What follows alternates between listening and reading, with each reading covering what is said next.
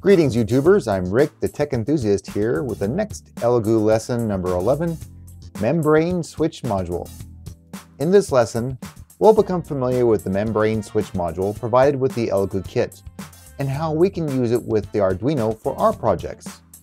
Buttons and keypads are commonly included in all sorts of projects, so we'll build and configure a simple circuit that's provided in the tutorial to demonstrate the functionality using the Arduino library.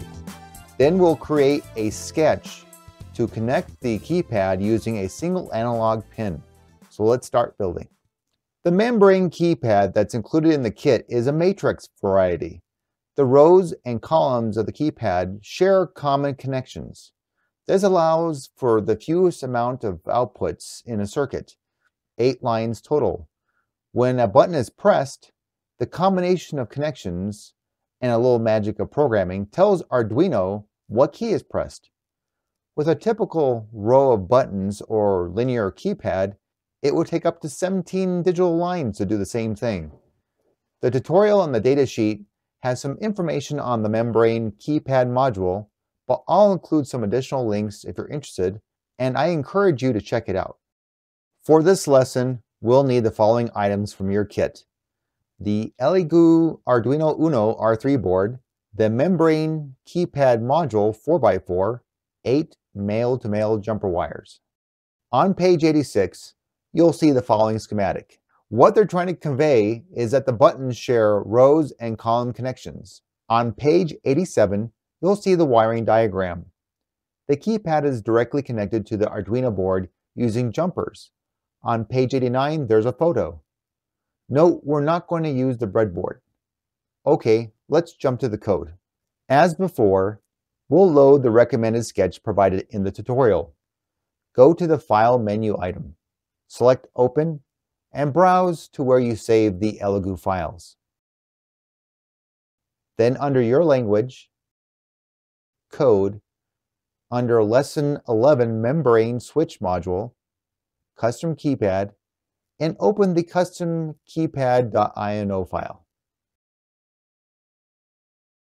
Looking at the code, you'll see that we'll be using the keypad.h library. Again, this was all installed with the latest Arduino IDE. My version is 1.8.5.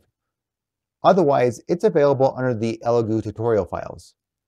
To verify, go to the Sketch menu item, select Include Library. You should see if you have the keypad already installed. If you need to add it, select Add Zip Library.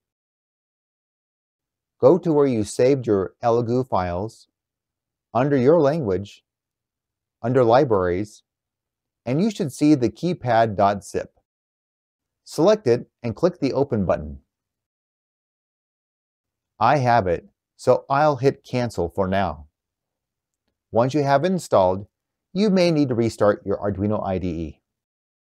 The keypad object class requires some initial setup. It needs to know the keys in a two-dimensional char array, the row pins and column pins in a byte array, and the number of rows and columns as a byte. The sketch starts with 2 lines that defines a row and columns as byte variables, then gives them a value of 4. Then it builds a two-dimensional array hexa keys, filling it with the values of all the keypad characters. Next, it defines the 2 byte arrays, row pins and column pins, and sets them to the pin values that the keypad is connected to. Finally, we have all the pieces to instantiate the custom keypad object class. The void setup starts the serial monitor. Simple. What I may have forgotten to mention in the previous lesson is that, like other libraries, the keypad library performs all the pin mode setups that we normally do in a sketch. The void loop calls the custom keypad's getKey method and passes it to the local char variable custom key. The if statement checks for a custom key value. If true, then it sends it to the serial monitor. Simple. Let's upload the code and try it out.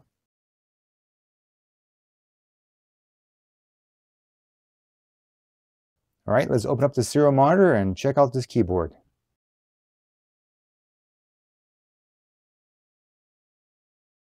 One, two, three,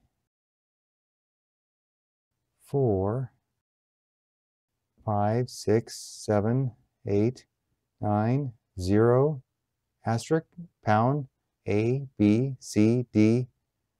Let's try 2 keys, see what happens. No, that didn't work. I pressed the 1 and 2 at the same time and didn't work. Well, we don't really have that enabled in the sketch, but yeah, it works great. I like it. Excellent. The library also has features to let you know a button state. So you could detect a button hold or a button press up to 10 buttons at the same time. Cool, huh? Those features have to be written into the sketch to take advantage of them. Like I've said before, it's always a good idea to take a look at any library that you might use to find clues on the methods or any coder's assumptions. Most even include examples of code to do something like I've just mentioned before.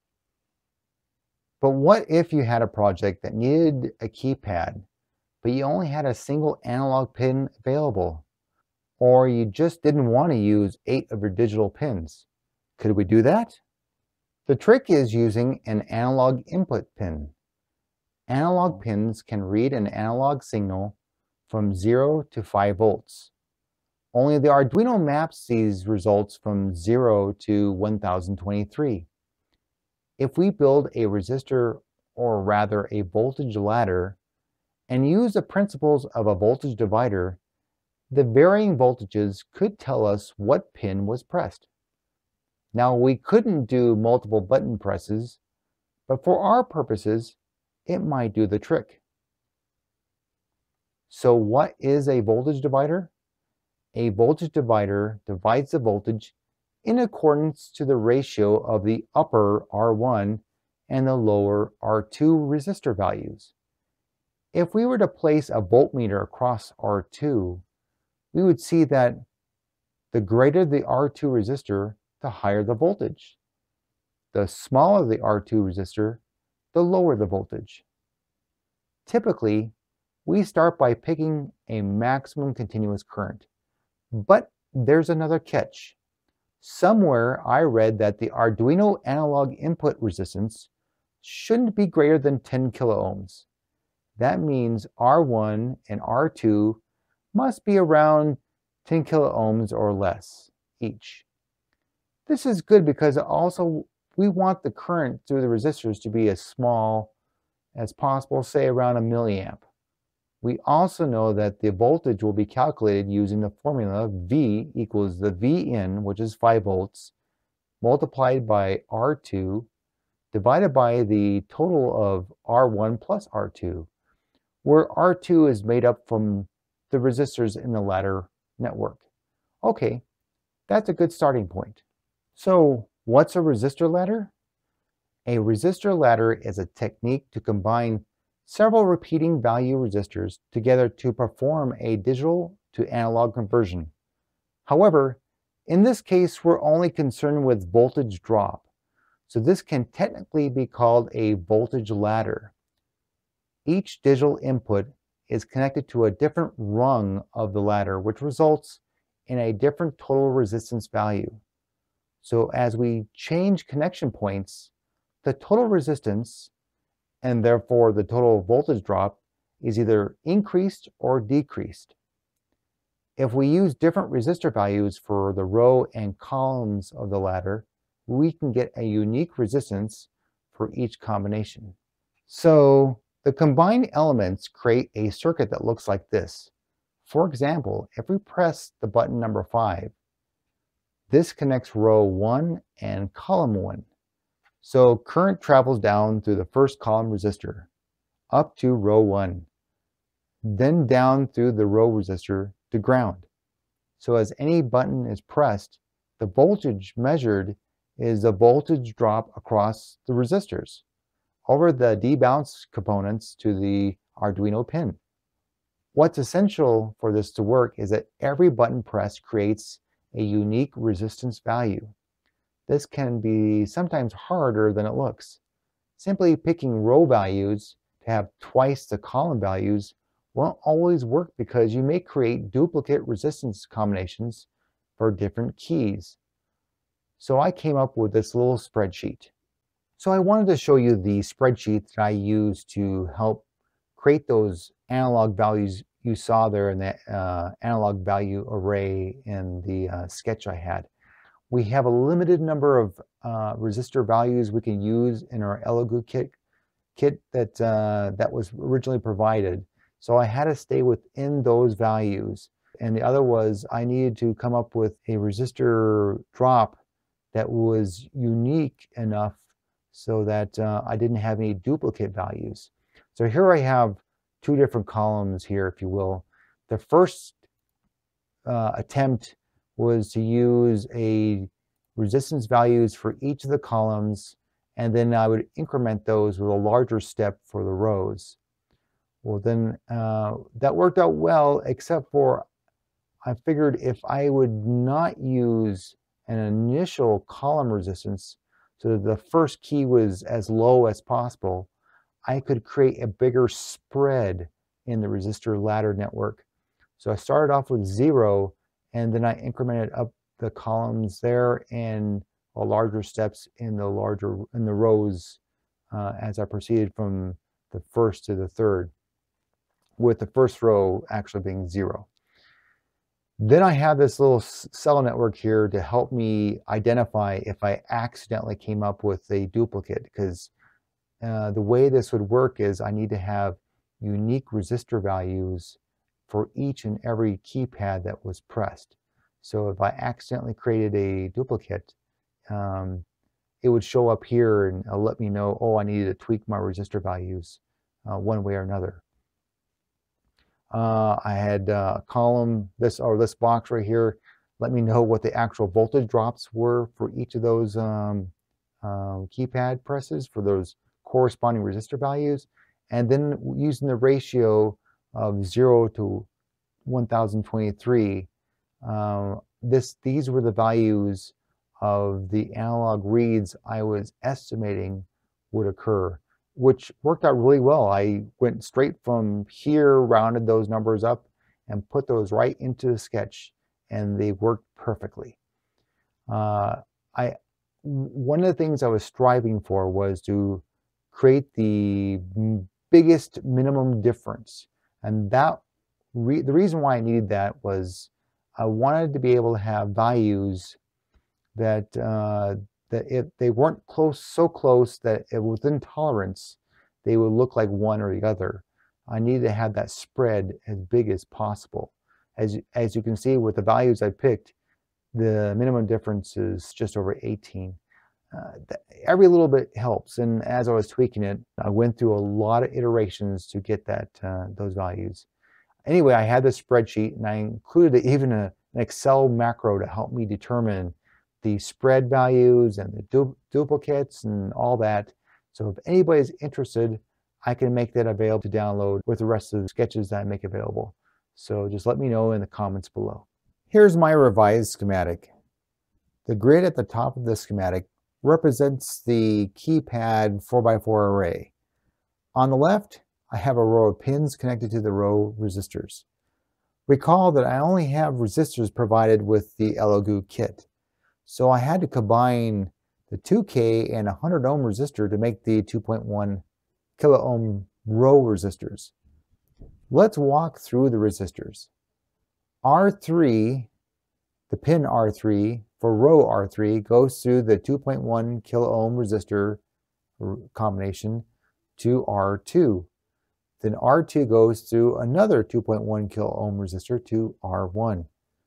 R1 goes through the last 2.1 kilo ohm resistor to R0. R0 is directly connected to ground. On the right-hand side, we have the column resistors. I also had to combine the 330 and the 220 ohm resistors together to create my 550 ohm column resistors. The column connection works similar to the row connections. C3 runs through the 550 ohm resistor to C2, and this continues all the way through to C0, which directly connects to the analog pin, A0. The array of resistors connected with the red lines, they make up the 7,670 ohm resistor, which works as both a pull-up resistor and an upper part of the voltage divider. The capacitor helps debounce the keypad button presses. I should point out that the resistor values of 1.5 kiloohms and 390 ohms with a 4.7 kiloohm upper resistor would have worked perfectly, but I couldn't create that combination with the values of resistors I had in the kit. Okay, here's the wiring diagram. The row resistors are on the left. The column resistors are on the right, with the main upper resistor in the middle. I know it seems kind of funny, but that's where I located it. It seemed like a logical place to put it, in between the two. The little jumpers are used to connect all the individual resistors and help create the ladder effect. Power and ground connects to the power and ground buses. A little jumper carries power to the top of the middle pull-up resistor, and I have a ground to R0. The 0.01 microfarad cap connects the output of C0 to ground. That's part of the debounce circuit. And another jumper connects to the output of C0 to A0, the analog input. Let's check out the code. The code begins by defining analog pin to A0. Then an array analog values gets all the analog values that were calculated in the spreadsheet. This is followed by a char array keypad button that holds all the keypad buttons in the order of rows. I initially tried to use them as you see them above, but I got a depreciated conversion error that was weird. But it still worked, but I couldn't get rid of the message. If anybody has a solution, let me know in the comments. The last global variable is an integer analog value size. The void setup starts by setting up the serial monitor. As far as I can tell, there isn't a direct way to get an array size in the Arduino IDE. The trick is the size of function. It returns the number of bytes in a variable type or the number of bytes occupied by an array. But for larger types like integer, which holds 16 bits or 2 bytes, you must divide the return value by the number of bytes in an integer. So we can calculate the array size by dividing the size of the array analog values by the size of the integer. Cool trick. The void loop begins by performing an analog read of the analog pin, and then sets the value to value. I didn't have another cool name to call that. Anyway, recall that if a positive 5 volts is seen by the analog pin, it means that no key is pressed, and the return value is 1023. So the next line checks the value it sees, and if it's less than 1000, it assumes that an analog key press is made, and it runs the analog key press subroutine and passes along the value. Else, it'll just continue looping. That's it.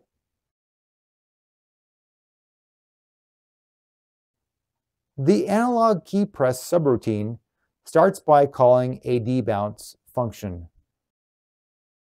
The debounce function begins with a small delay and then reads the analog pin again. If the difference between the now value and the previous value is greater than 5, it takes another tiny delay and gets another analog read from the analog pin. Finally, it returns the current value. Back at the analog key press subroutine, we take the return value and we compare it to the analog values in the analog value array. If the difference is within tolerance of 5, we send the corresponding keypad button from the keypad button array. But before leaving the loop, we start yet another loop, a little while loop, as we wait for the keypad button to be released. That's it. Let's upload the code and test it out. As you can see, this circuit is set up with only one single pin going to the circuit board and the power and ground wire going to the Arduino, and then the resistor array setup, or sorry, the resistor ladder setup with the pins of the keypad going to the keypad, which I have taped down here, otherwise it kept sliding around. But otherwise, oh yes, and then I had a single capacitor here for debouncing. It helps a little. I end up having to add some debouncing code to make that work a little better, but no, overall I'm very pleased with the circuit. It came out really well. All right, we're uploading it. Now we're going to go check out the serial monitor, and then we're going to press some buttons. 1, 2, 3, A, 4, 5, 6, B, 7, 8, 9, C, 0, oh sorry, star, 0, pound sign, and then D. It worked. Excellent. That worked perfectly. Well, that's it for this lesson. I hope you've enjoyed learning a little about the Keypad Membrane Switch Module using the 8 digital pins and the keypad library and the single analog pin no library version. If you like this sketch, be sure to let me know in the comments section below. I'll have additional links for other interesting videos and the code for this project in the show notes below. Join me next time for Lesson 12, DHT11, Temperature and Humidity Sensor. If you like this video, don't forget to rate and subscribe. I'll try to put out a new video each week. Thanks, and see you next time.